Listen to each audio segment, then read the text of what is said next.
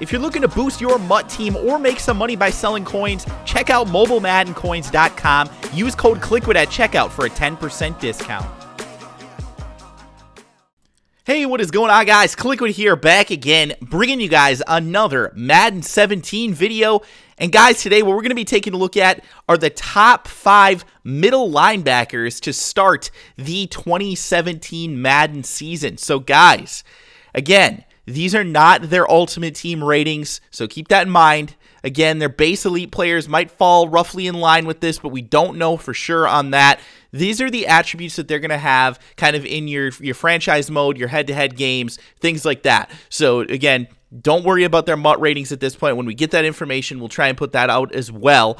But for the time being, guys, I want to take a look at these top 5 middle linebackers because, again, middle linebacker is a position that a lot of people user control. It's the position that I typically user control on defense, unless I'm blitzing my middle linebacker or something like that where I don't want to user control him. I mean, to me, again, this is really one of the most important positions on the defensive side of the football. So what we're going to do, guys, is count down the top 5 guys, and we're going to start off at number 5, and we have the New England Patriots' Jamie Collins. Now, this is kind of an interesting one because Jamie Collins was listed as an outside linebacker in Madden last year. So he is making the position change this year, and he's moving over to the middle linebacker position for the Patriots in the game. And, I mean, obviously, I think that Jamie Collins is going to be a good player to user control. I mean, you look at the attributes that he's got here: 85 speed, 92 tackling, 96 jumping. That's kind of impressive. 93 for a power move, 91 for pursuit.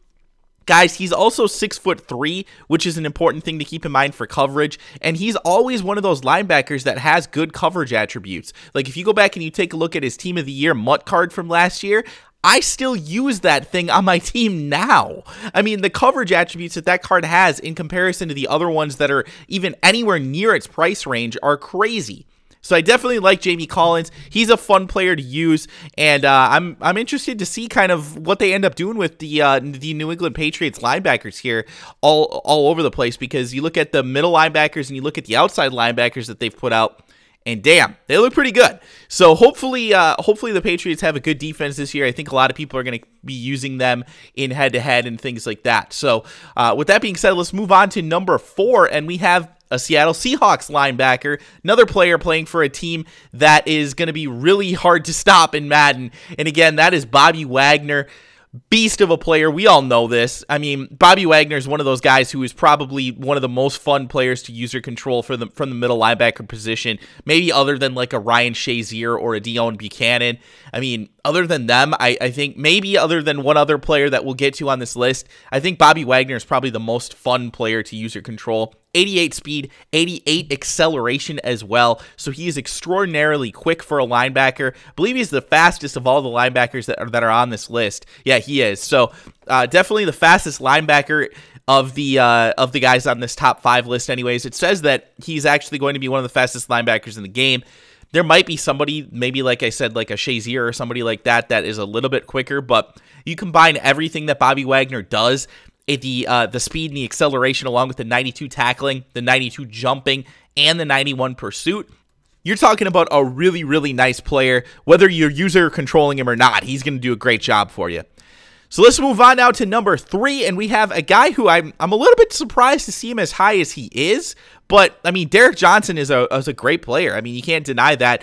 Kansas City Chiefs, he is 90 overall, and he has some nice attributes here. However, the one thing that stands out as something that is not great about him, 81 speed. Now, don't get me wrong, 81 speed is not horrendous by any means, but it's not the best. It's good enough that he's going to be able to keep up with most tight ends, but if he goes up against a Ladarius Green or, obviously a Gronkowski or a Jimmy Graham, guys like this that are a little bit quicker, he's going to have a tough time in coverage, even though he does have an 87 for zone coverage. It's just going to be tough for him to keep up. So I don't like the 81 speed. Hopefully he'll get a little bit of a boost over the season, but I wouldn't really count on it because, I mean, he's getting older now. I mean, earlier in his career, he was definitely one of the faster linebackers. I remember always selecting him in Madden back in the day because he was just one of the fastest guys at his position. But now he's been in the league for so long, his speed's definitely not where it once was. But he does have some nice attributes to make up for it. So if you're somebody that doesn't like to user control their middle linebacker, I actually think Derek Johnson is going to be a good option for you because he's got 81 speed, like I said, and the 87 for zone coverage, which are not great attributes. I mean, the 87 zone coverage, I should say, is a great attribute for a middle linebacker, but the 81 zone is not great. However, he does have 3 attributes in the middle there: awareness, pursuit, and play recognition that are all elite. 96 for awareness, 94 for pursuit, and a 96 for play recognition. So those 3 attributes are kind of 3 of the most important things that the computer itself uses when it's controlling the player. So Derek Johnson, despite the fact that he might not be the best player to user control, he's definitely one that you don't have to think quite as much about when he's on the field if you're not user controlling him. And that's always a nice thing to have as well.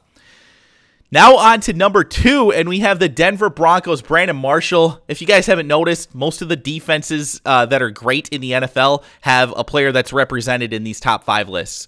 Not surprising if you really think about it. I mean, it's just kind of the way that it is. So Brandon Marshall, 90 overall, 85 speed, 87 acceleration. Good enough, not amazing, but definitely good enough to be a player that you can user control, or he can, keep up with keep up with tight ends, running backs out of the backfield, things like that as a linebacker. 81 zone coverage is a little bit low, but it's not horrible. And the other thing that I do like about this card is that he also still has nice pursuit and play recognition. So he's a guy that you can either user control or not user control if you want to, and still get some good production out of. So definitely nice on the Brandon Marshall side of things. This is not the wide receiver Brandon Marshall, by the way. I know a lot of people have heard of Brandon Marshall, the wide receiver, who did not make the top 5 list. And for whatever reason, a lot of people haven't heard of Brandon Marshall, the linebacker, who is a very, very good player. I don't know if he's the 2nd best middle linebacker in the league, but definitely worthy of being in the conversation anyway. Now, we're going to move on to the number 1 middle linebacker in Madden 17, and this one should not come as any surprise whatsoever. It's Luke Kuechly of the Carolina Panthers. Now, Luke Kuechly is 99 overall. The next closest middle linebacker, as we just saw, is Brandon Marshall at a 90 overall, and Derek Johnson at a 90 overall as well. Below that, we've got Bobby Wagner and Jamie Collins, obviously, at an 88 overall. So if you look at the difference between Luke Kuechly and the 4th best middle linebacker, we're talking about 11 overall attribute difference.